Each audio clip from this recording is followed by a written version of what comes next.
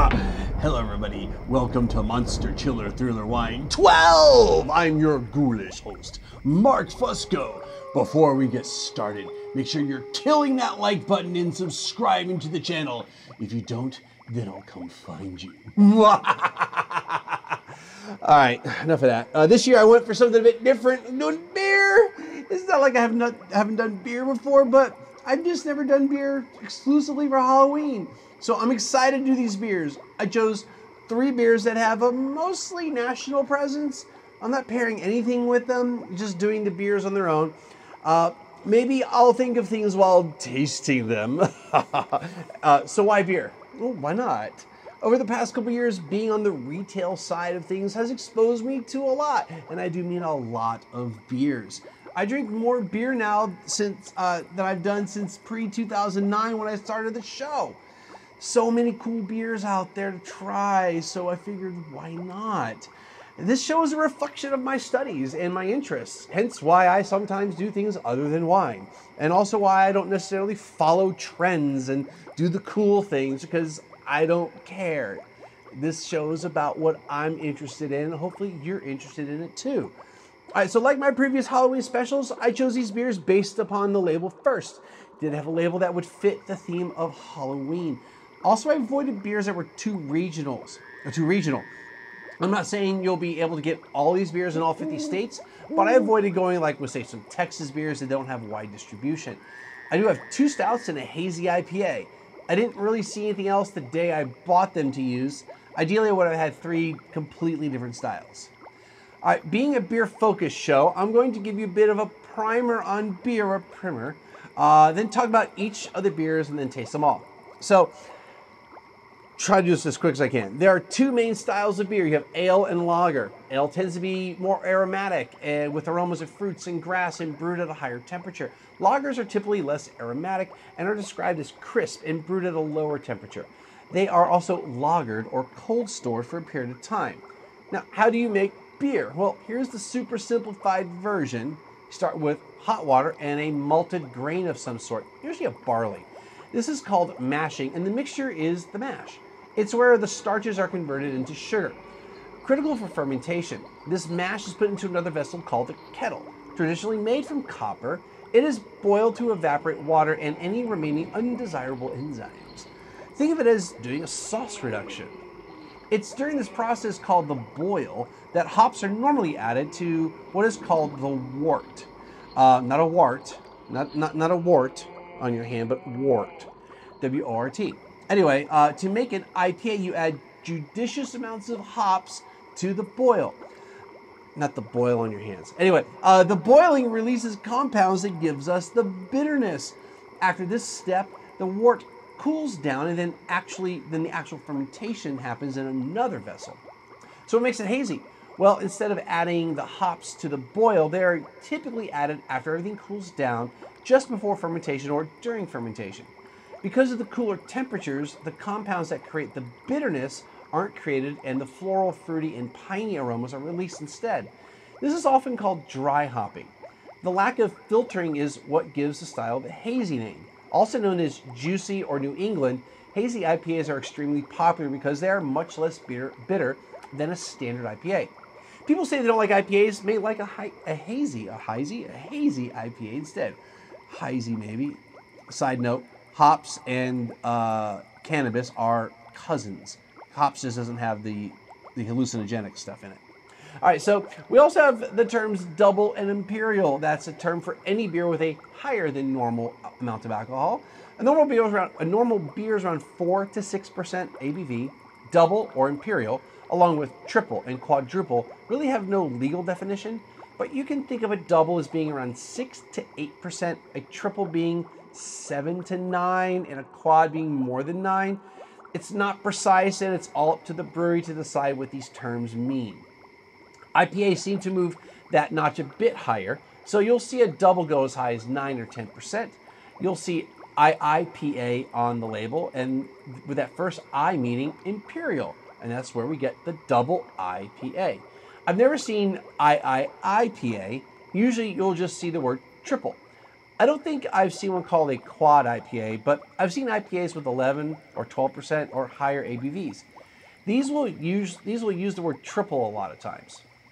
The higher alcohol isn't directly related to hop content, but that there was a higher concentration of sugar and the yeast that was used can ferment to a higher ABV. Trivia time. Beer and wine use the same species of yeast, Saccharomyces cerevisiae. Something like that. I put it down there. It literally means sugar mold of beer.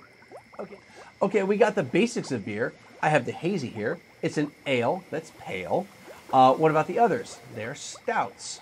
Stouts are very strong ales. The stout name refers to being a stout porter or a very strong tasting porter or dark beer, not always strong in alcohol. Hops, while present, aren't driving the bus. The color comes from how much the grain is malted or kilned. The longer the process, the darker the grain. Just like roasting coffee beans, the longer the roast, the higher the bitterness from the malt. So bitterness can come from roasting and or hops. You might be saying, but Mark, what's the IPA story? Okay, real quick, because the Grim Reaper here is effing thirsty. IPA is short for India Pale Ale. Yes, it's related to beer shipped to India from England. The original pale ale that was the IPA came from was brewed in such a way to survive, or rather than age, up to a couple years. This became the beer that eventually shipped to India. The higher hops content acts as a preservative. The acids from the hops, that's what makes the beer bitter, is that preservative. Just like high acid wines like Riesling, I'll let you read the full story in the links in the description below. Okay, let's start with the hazy IPA. It comes from the Destill Brewery. They're in Normal, Illinois. They have a restaurant there along with a beer hall, and they make a crap ton of beers. Their site also has a very, very long list of what are called rare and limited beers. It feels like that list is longer than their other beers. Their main lines of beers are Deadhead IPA, the Deadhead IPA series, the Wild Sour series, hard seltzers, core brands, a variety of styles with that, the Das Vidania, a series of higher alcohol barrel-aged beers, typically above 13% ABV. This is part of their Deadhead IPA series. It's called the Haze of the Dead Hazy Double IPA. So we know from this that this will be a more fruity or floral beer that should not be clear. One thing I didn't talk about earlier was the International Bitterness Unit, or IBU. I won't go too much into it, but IPAs have higher numbers than most other beers. Even a hazy will have what looks to be a high number, but the fruit, floral, and pine aromas will kind of balance that bitterness. Think of how Riesling's or Champagne's sugar content balances the acidity, or even the balance between how much acid and sugar are in a Coke. All right, so let's just start checking out the stats. The Destill Brewery Haze of the Dead, around $14 for a six-pack. It is a hazy double IPA. The hops in it are Citra and Simcoe.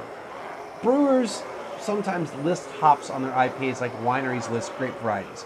If you know the hops, then you can get an idea as to what to expect on the nose and palate. Though many breweries will also put those aromas and flavors in the packaging to help you out. Citra, well, produces a lot of citrus. Simcoe will add passion fruit, pine, and apricot. It's a 8.5% ABV. It's a double for sure. The IBU is 83, just about mid-range for an IPA. Ingredients, these are, so you have 2-row malt, flaked oats, Pilsen malt, and wheat. For the purpose of the show, I won't get into all of these. I've already delayed tasting the beers long enough. I'll do more in-depth Freestyle Friday beer shows sometime next year. Next, we have Wasatch Brewery. They're out of Salt Lake City, Utah. Like Destill, they make a lot of different beers and have brew pubs. They were founded by Greg Schirf in 1986 after he moved from Milwaukee in the early 80s to Salt Lake. Back then, we really didn't have a craft beer as we know it now. It's not that other craft breweries didn't exist back then, it's just that there wasn't the explosion of them in the 1980s. That happened later. Also note that I didn't mention when Destill was founded because, well, the website really didn't say. All right, here are the stats on this one. Wasatch Brewery Black O-Lantern, about $12 for a six-pack.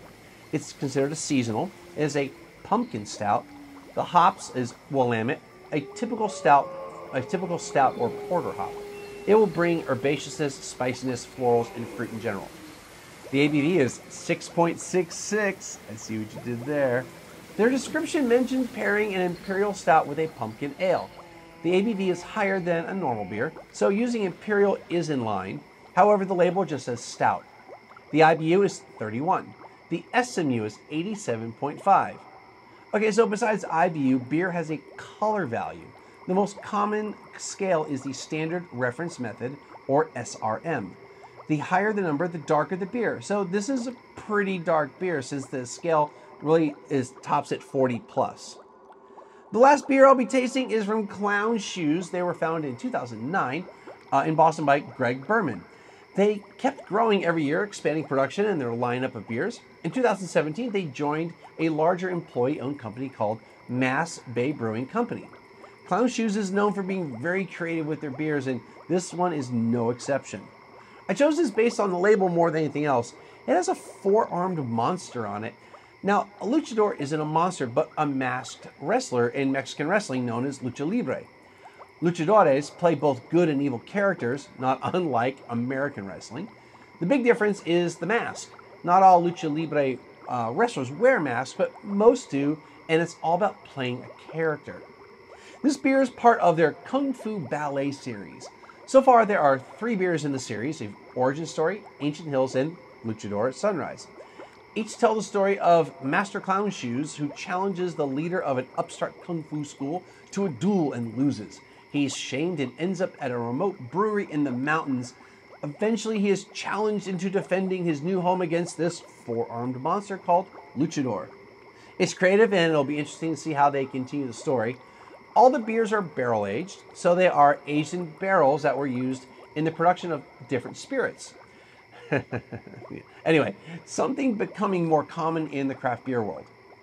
More so than wine, but it does happen in wine. I'm personally not a fan of it in wine, but I've been enjoying it in beers. All right, here are the stats of this beer. Clown Shoes Luchador Sunrise, about $12 for a 19.2 ounce can. It's a special release. It's part of their Kung Fu Ballet series. It is an imperial stout. It is flavored with cinnamon, vanilla, chipotle, and ancho chiles. It's aged in bourbon barrels. Beers aged this way tend to come across as more potent than they really are. Don't get me wrong, it's still an imperial stout, but when you drink beers like this, they tend to feel high in alcohol. Speaking of that, the ABV is 10.5%. It is a high alcohol beer. We're getting into low alcohol wine numbers here, especially for something that's 19 ounces. Okay, so that's the lineup. Let's get to drinking. This Grim Reaper is thirsty after a long night of reaping souls. All right. Anyway, so I'm super excited to do this. I'm using wine glasses, mainly because I only have 2 really decent beer mugs, not mugs, but beer glasses. Plus I have the whatchamacallit, the really big glass stein from Polliner for their Oktoberfest beer. If you watched my Somm breakfast stuff, you saw me pour a beer into there on purpose. I want to make sure I didn't have the head overflow. All right, so we're gonna give myself a little bit more. It is my Halloween episode, and I don't spit on these shows.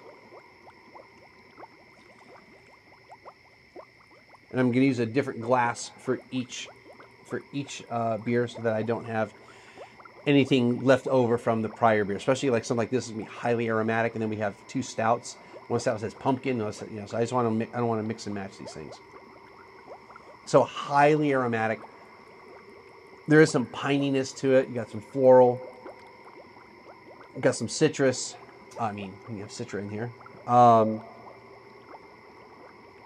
Yeah, it's got your typical hazy IPA floral and fruit aromas, along with a little pine. Not quite pine resin. There's an IPA called Resin, and it is very resiny. Yeah, let's taste it. I like it. I think the pine comes through a little bit more than some of the other stuff, but the fruits there, I get, as far as citrus, I get kind of an orange flavor to it. There's a bitterness to it.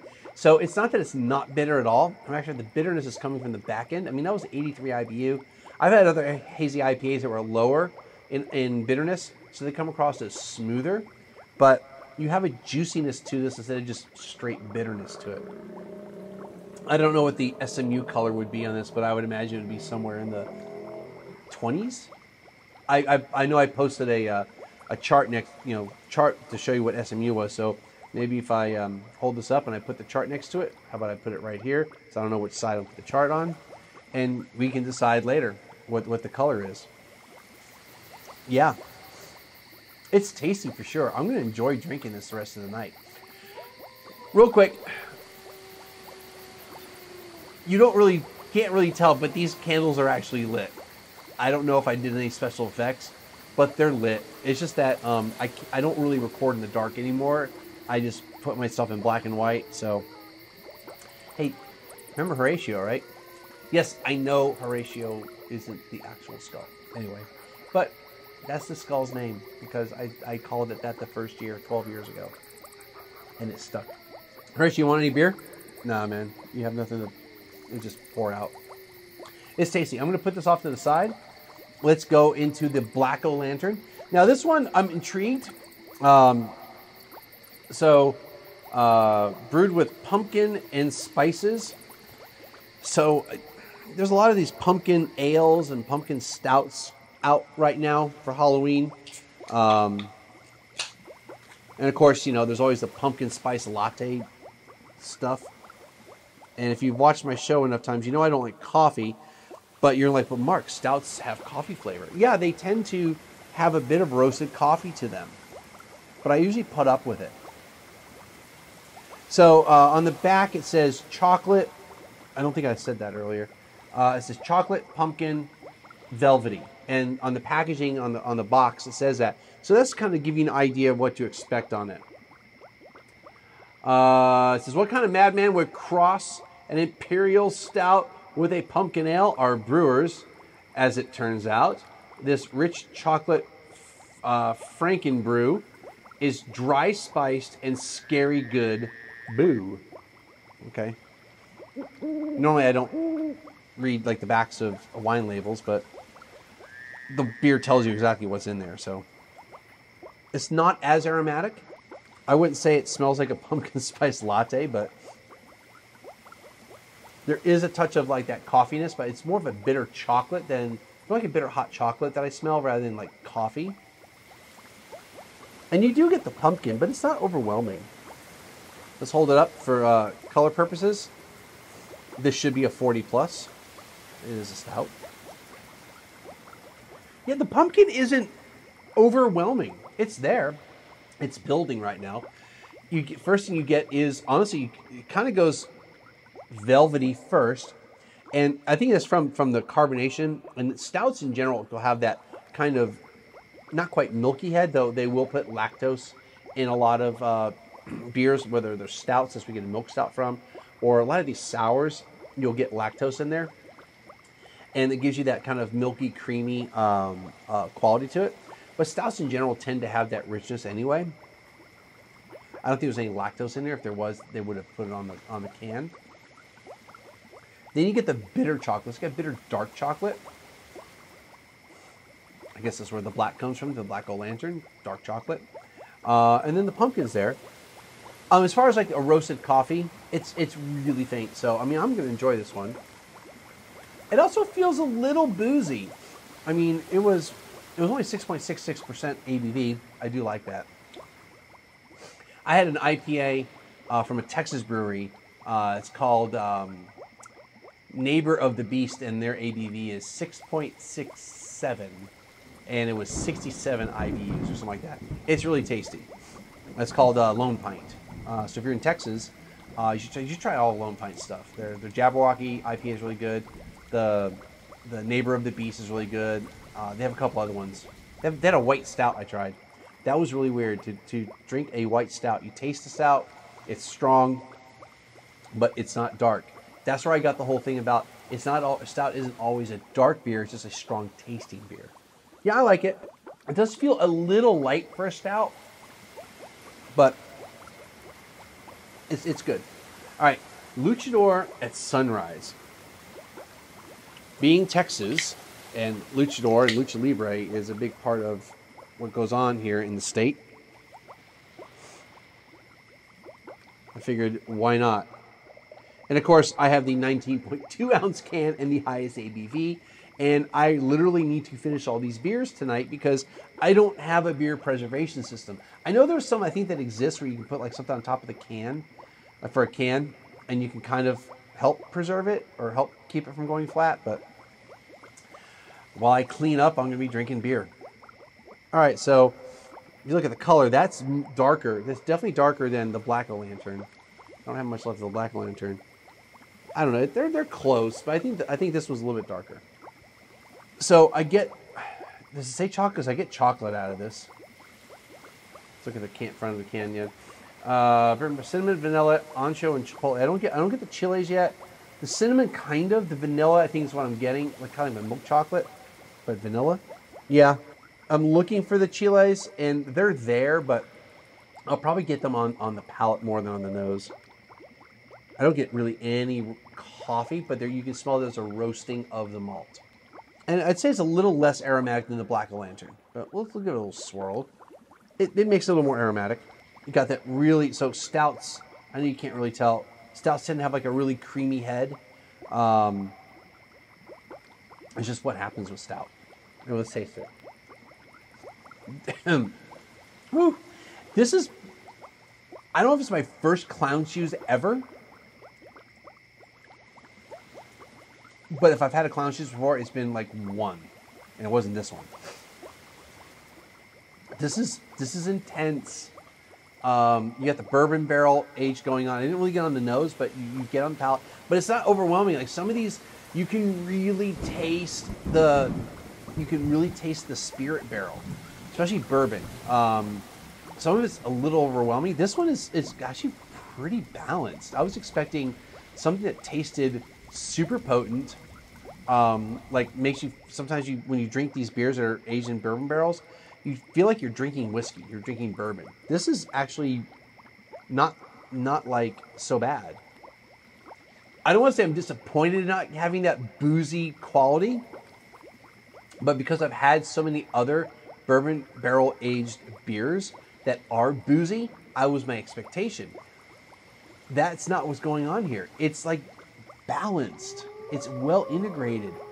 They didn't go over the top with it. It's like, drinking a wine that uses new French oak or new American oak or a combination of it, but they didn't go over the top with it. Like the oak's there, but it's just there to kind of help guide things. And it's not dominating. It's not dominating. The two chiles in there, I can't necessarily tell the difference between them without tasting exactly both of them, but they're there. I've also had beers with chiles in them, and they get really spicy. You're like, whoa, this is not super spicy. Vanilla's there. I do get chocolate. I get a roasted malt, not necessarily coffee. The cinnamon, not so much, but I can tell it's boozy. Like boozy on the beer side, 10.5%. You can feel the alcohol when you drink it. I'm impressed. Not that I'm not impressed with the other two beers. The hazy IPA tastes like the hazy IPA. It's delicious. It's a little different than some other stuff I've had. I like it. I'm definitely going to crush it. The Black O-Lantern, I like it. Pumpkin, like I said, isn't my favorite flavor, but pumpkin's not overwhelming. I like it that it's more light. I'm going to try it again. Go back to it real quick. Yeah, it's kind of funny because it's funny to smell both of these together. The different spices, and yeah, the pumpkin's there, but I feel it's like more clove-like. Yeah, it's like more clove than anything else. Like this is truly a holiday beer. Like this is truly a Halloween beer. You can even say that because there's some clove to it. You can even put this into like a Thanksgiving or maybe even Christmas time. The hazy is hazy, and it's not a seasonal. I mean, it refers to the Grateful Dead and Deadheads, not Halloween. Now having those two stouts, this is really enhanced. Wow. It's almost like a palate cleanser, to be honest. These are good beers. If you like beer, I like beer. I just don't talk about it a whole lot. If you like beer and you like these types of beers that have these extra flavors, it's not just like a stout. It's not just an IPA. So I know there's a lot of beer purists out there that go, oh, they age it in bourbon barrels. It's kind of like us wine people go, why are you aging in a bourbon barrel? Like, it's fine in a regular barrel. So I get it. There's probably some beer aficionados and beer snobs out there that are like, this beer is like an abomination. Same thing for the Black Lantern, that you're adding pumpkin flavor to it. I get it. The hazy IPA is just a hazy IPA. It's the hops that are using are more prominent as far as their fruity, floral, and pine designation rather than being traditional hopped, and it's more bitterness, and you're getting the flavor from the grains instead. But I mean, they're all good beers for what they are. If you like these styles, you will like these beers. If you don't like these styles, well, you're not going to like them. I mean, that's just the bottom line. I like all three of these beers. I'm still in my experimental phase. I like, oh, it's got blueberries in it. Don't try the blueberry beers. They suck. You know, well, that blueberry pancake one, that was a little different. That pancake one I had for my birthday, yeah. Now, maybe 5-10 years from now, I might be like, ugh, no. But I don't know. But yeah, I'm in my experimental phase with beers, kind of like my early phase with wine. You try all this cool stuff, and maybe it's kind of extracted and overly adjusted and all that, but it tasted really good. Yeah, these beers, they taste really good. All right, well, you know what? That's going to do it for this edition of Monster Chiller Thriller Beer. If you enjoy what I'm doing here, make sure you hit that like button and subscribe and tell your friends. Until next time, drink some beer, man. Gosh.